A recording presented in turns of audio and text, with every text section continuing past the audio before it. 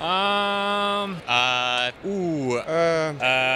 the worst weather conditions you've ever raced in? Yeah, for sure. It was last year in Andorra, in the Vuelta stage 13 or 14, I guess. It was the whole first part of Vuelta. It was beautiful like this, 30 degrees, sun, everything, and then suddenly it was 0 degrees, rain.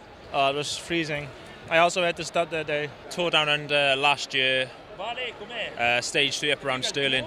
It was up near 50 degrees, just horrible. The worst with that must be like last Milan-San Remo, or maybe last year, where we had to stop, where there was I think 7 centimeters of snow on the road when we stopped, and we went through the 7 centimeters towards the bus. That was the worst, I guess. Yeah, there's been a lot. I guess one comes to mind probably this year. Giro, Stelvio action. What are the worst weather conditions that you've ever raced in?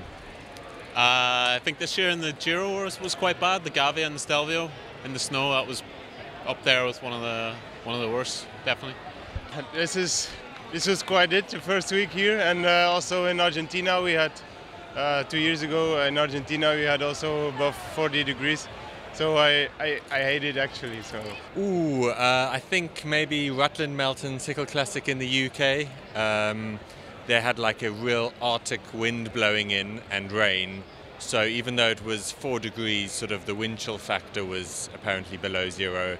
There was prize money for the top 20, and I think there are only 13 finishers, plus the mud and everything. That was grotty.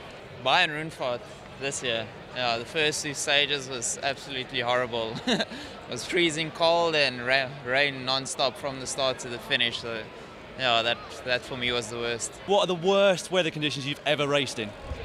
Last week. No, worst weather conditions.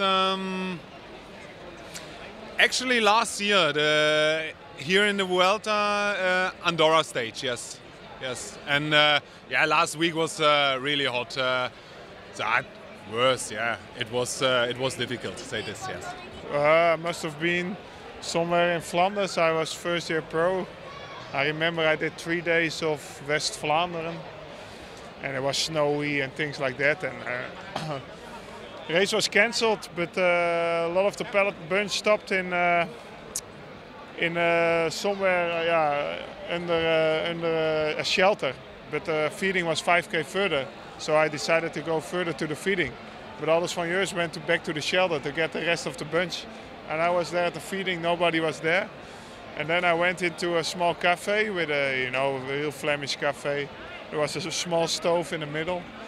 And I could sit next to the stove and we got a coffee, and we didn't have to pay, but I did not know my soigneurs number, and because I was neo-pro, and it took like 2 hours before they saw some bikes next to the cafe and they took us out. It was a nice story, but that was bad. I think San Remo 2 years ago, and yeah, that's more or less, yeah, San Remo, I think. 3 hours of time for you, man. I thought so. You get that?